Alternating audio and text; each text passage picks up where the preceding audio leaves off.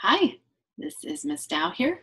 Just wanted to take a minute to show you how to set up your account with Canvas Instructure from the time you receive the invitation from me and then have access to the course on Canvas.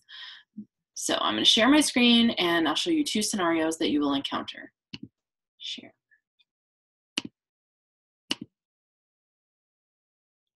Okay, this is the first scenario. If you already have the email that you gave me, now remember, if you are a parent and you signed your child up with your email address, that's the email I'm going to use to set up the Canvas account. If you want your child to have their own Canvas account, then I need an email from that's theirs.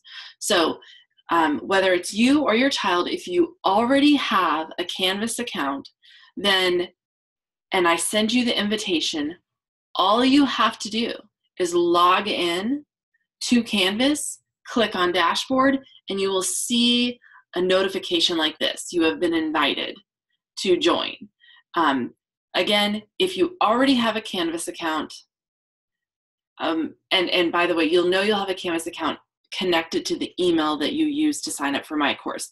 If you already have that, all you need to do is log into your Canvas account and accept the invitation. Once you accept the invitation, it will go to the course and you'll have access to it.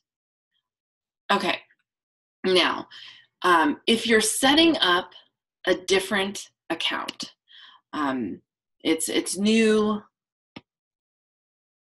account, my recommendation is to log out. Let me see if I can figure out how to log out. There we go. Click on your icon and log out. So I'm gonna close this out. Now let me bring my email over here. So I used a different email. If it's brand new account, you do not have a Canvas account, you're gonna get an email that looks like this from Instructure Canvas, and it says course invitation. Here it says you've been invited to participate in a class at canvas.instructure.com. Now, don't click on that link.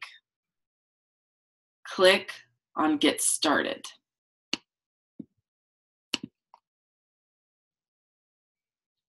If you click on Get Started,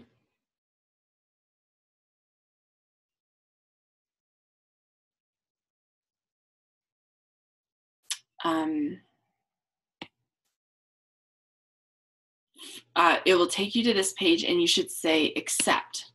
Once you hit accept, then you need to create an account.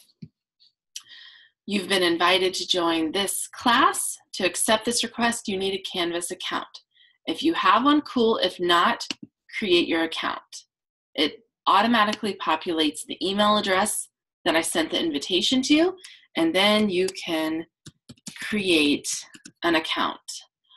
Choose your time zone. This is really important because that will determine how assignments are uploaded.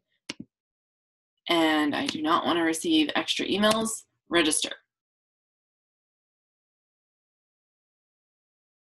And then you have access to the course. I hope this clears up any problems that anyone was facing in getting into the course.